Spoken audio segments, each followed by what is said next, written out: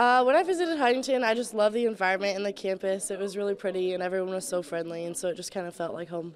What do they identify in your game on the court that makes you a good fit for what they do in their program?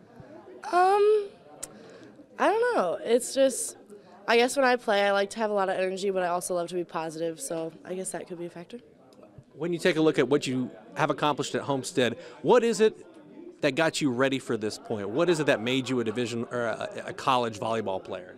I think definitely just playing with the coaches that I've had. The coaches that I've had over the years have been amazing to me in my game and definitely have helped me become the player I am today.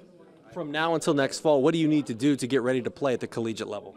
I just need to keep working hard and improving my skills and just keep playing the game. What are you most looking forward to about suiting up as a member of the Foresters volleyball team when it eventually, happens next fall?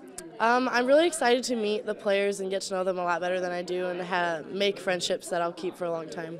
Final question, what is it like today to put your, name on the dotted line and realize kind of the dream, I guess, of becoming a college volleyball player?